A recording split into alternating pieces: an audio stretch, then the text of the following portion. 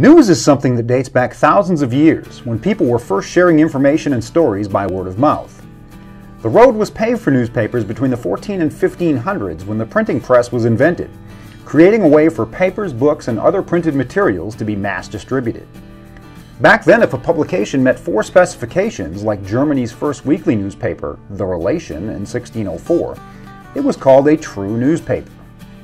These 4 foundational pillars included accessibility to the public, regular publishing like a daily, monthly, or weekly newsprint, up-to-date information, and the coverage of a variety of topics like the sports and entertainment sections we see in the News-Graphic.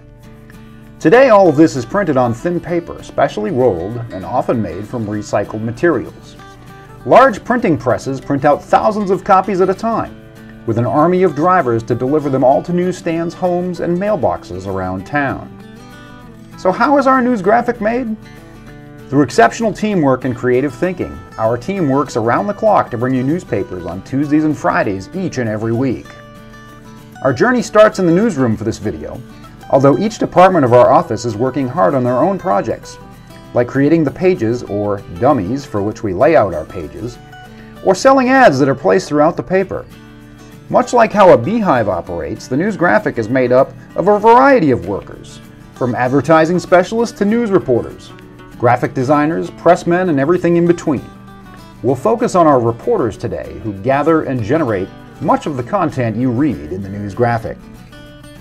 Journalists begin working on articles in a number of ways. Maybe it's a meeting in local government that took place requiring coverage, a heartwarming event taking place across town, or our awesome readers who call to give us tips when they see news happening around them. No matter the case, the reporter works to figure out the appropriate people to contact and interview for their story, much like how you would ask your English teacher about your writing homework instead of asking your math teacher. Interviews can happen in a variety of ways, from email to phone calls, to in-person meet and greets, and everything in between. Without the community and its people, it's likely these stories wouldn't reflect the values and mannerisms we see throughout daily life in Scott County. Instead, we might see area coverage from a TV station that doesn't go as in-depth as what a hometown paper would, though their news coverage is needed just as much to keep us all informed. After the interview, the journalist works to complete a written piece, which may also be accompanied by 1 or more photos.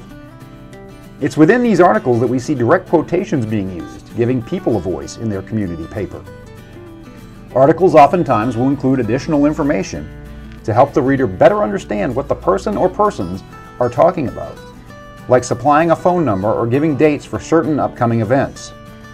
On our website, related stories can be linked together to provide the ultimate coverage for readers, much like how numerous photos can be uploaded to our galleries for further viewing. When the reporter is satisfied with their piece, it is sent to our newspaper's editor and publisher, who proofreads each copy and forwards them to the graphic design department to be laid onto a page. The graphic designer uses a program called InDesign to format the headline, byline, and body of each article when placing them onto their respective pages. Most of the creativity you see throughout our newspapers is born here, where written documents are translated onto a page alongside other content and advertisements. Once the designer is happy with the page, it is printed off on a large sheet of paper for the newsroom employees, including the original author of the work, to proofread and edit each page.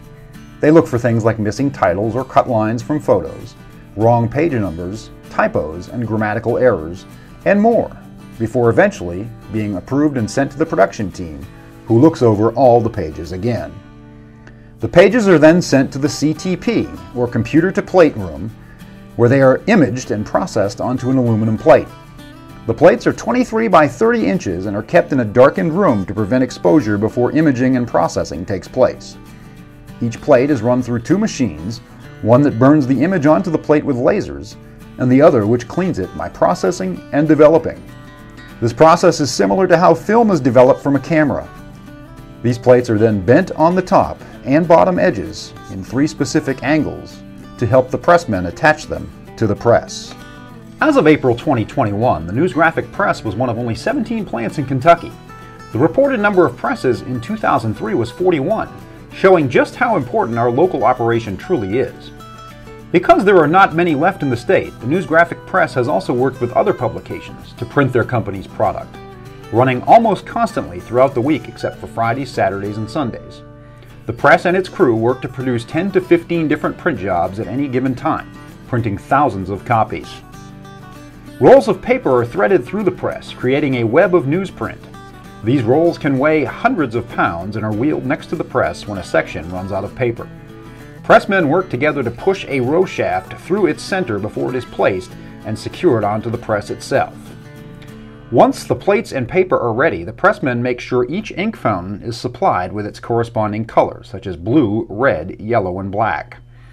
A water tray on each cylinder, which cleans the plates each cycle, is also checked.